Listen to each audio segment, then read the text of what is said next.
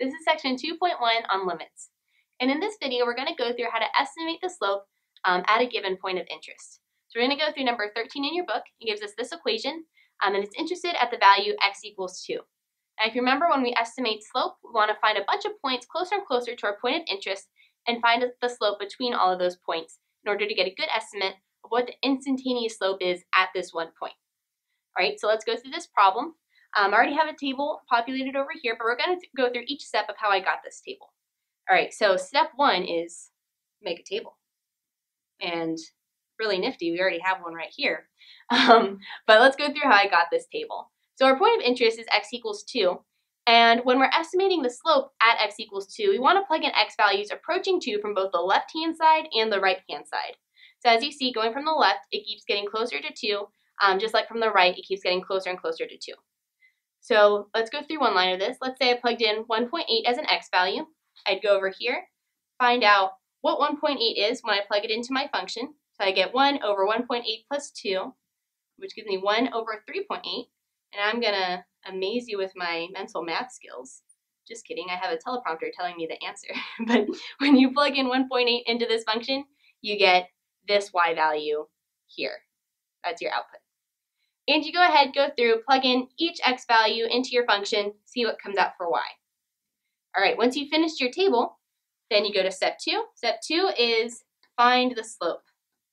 And you want to find the slope between each x value that we plugged in and our point of interest. So again, let's go through an example, one of these. Let's say I'm calculating the slope from 1.8 to 2.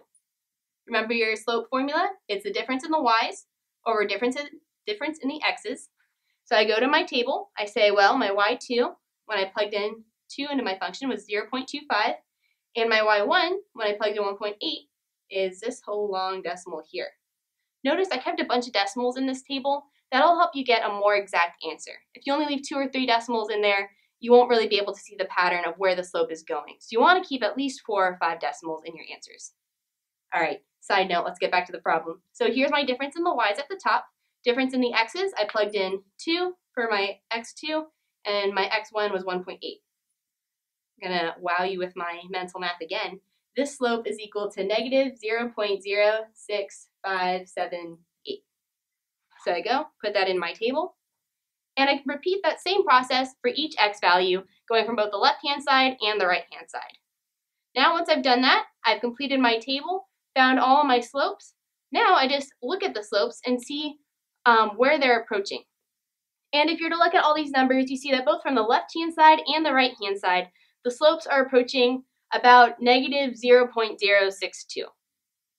And that's your answer. So the slope at x equals 2 is approximately negative 0.062. And that's it for this problem. I hope you found this video really helpful. The concepts covered in this video are true no matter what calculus class you're in, but all the sections and problems I referenced were from this textbook right here.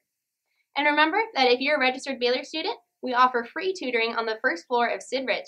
You can either schedule a one-on-one appointment online or just drop in whenever you're available during our business hours for free tutoring. For more information, feel free to visit our website.